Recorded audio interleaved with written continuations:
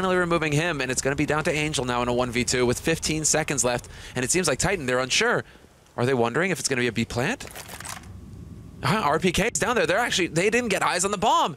Angel, you don't have any time for this. Angel, he's going to plant out in the open. 5, 4. What is going on? What is this? We were discussing about that brain DDoS earlier. I think that was another example of that. I'm not really sure what happened. Maybe he didn't realize the time. And when he did, it was just too late. I guess they both get one, right?